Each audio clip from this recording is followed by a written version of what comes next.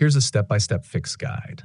Fix FACEIT Anti-Cheat error. TPM Attestation is not ready. 1. Check TPM status. 1. Press WinR, type tpm.msc, hit enter. 2. In the TPM management window, status should say the TPM is ready for use. Specification version must be 2.0. If TPM is missing disabled, enable it in BIOS. 1. Enable TPM in BIOS. 1. Restart PC. Press Del F2 F10 ESC to enter BIOS UEFI. 2. Go to Advanced Security Trusted Computing.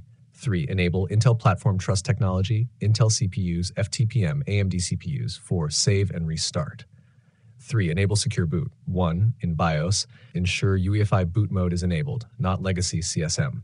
2. Go to Boot Security, set Secure Boot equals enabled. 3. If grayed out, switch system from legacy, MBR, GPT UEFI. Now start 4. Reset Secure Boot keys. 1. In BIOS, Secure Boot section. 2. Select Install Default keys or reset to factory keys. 3. Save and restart.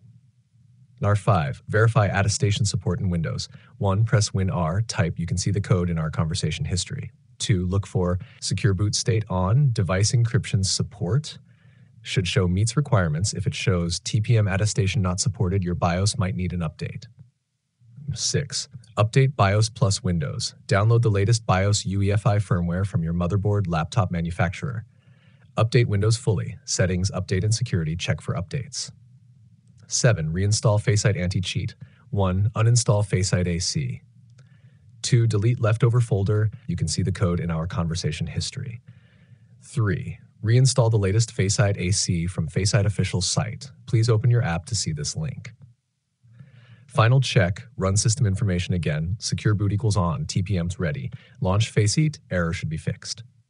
SEO title ideas. 1. Fix FACEIT Anti-Cheat error. TPM attestation is not ready, step by step. 2. FACEIT TPM attestation not ready, error fix. Secure boot and